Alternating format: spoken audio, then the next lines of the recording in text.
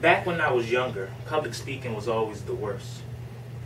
My hands were sweaty, my heart was pacing, and the audience didn't make it any better. Nowadays it's the exact same thing, except I'm in front of a camera. My name is Willie Nixon. I've been going to Reynolds for 2 years, and I'm finally about to graduate in the fall. From there, I'm planning on transferring to VCU to continue my education in business administration and with a marketing track.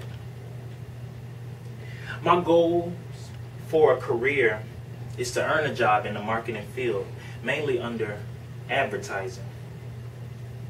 Now, when I first signed up for this class, I had no idea of the type of work I would be doing.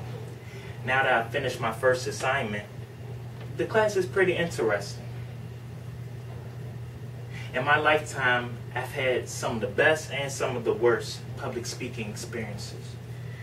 One of my best experiences took place in middle school.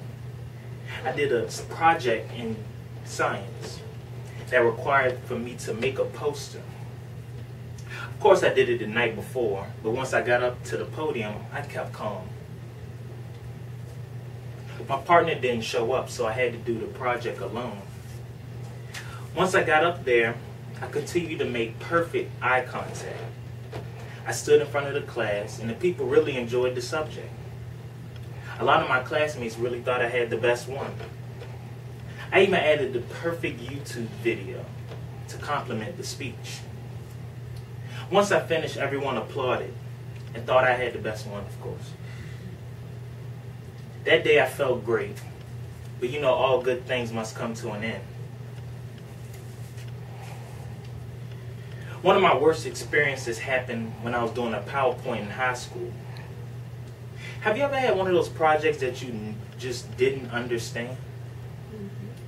Well, for this one, my mind drew blank. As soon as I got to the podium, my sweaty hands and pacing heart returned. I slurred my words. A few of my PowerPoint slides weren't completed. And it felt like it wasn't my project at all. The worst part came when the teacher asked questions afterwards. To me, it sounded like another language, and my answers were horrible. All that was left was for me to sit back in my chair and make sure this never happened again. I've gone through a lot of good and bad experiences when it came to public speaking. It's one of those things where you must do it all the time to become great at it. Me being a business major makes this class more than just a requirement. It's a preparation. When I was younger, I had a confidence problem.